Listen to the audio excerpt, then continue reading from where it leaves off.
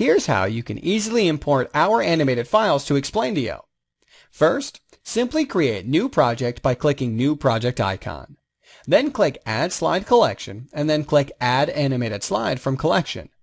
You can choose Explaindio's pre-made slide pack from list shown on your screen. You can choose whether to add single or all pack to your video. Remember, you're only able to add your animated character if the slide has image area just like this.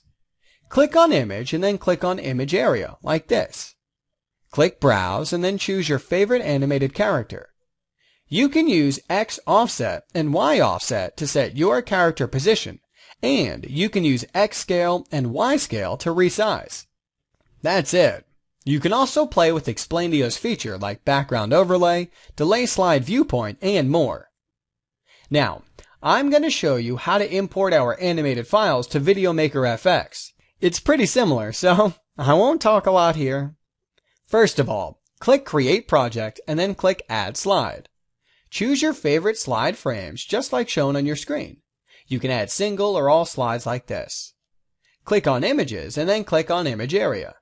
After that, browse your animated character file, and voila, you're done. You can create your own experiment. Your creativity is the only limit. That's all for this tutorial. Hope it's beneficial for you.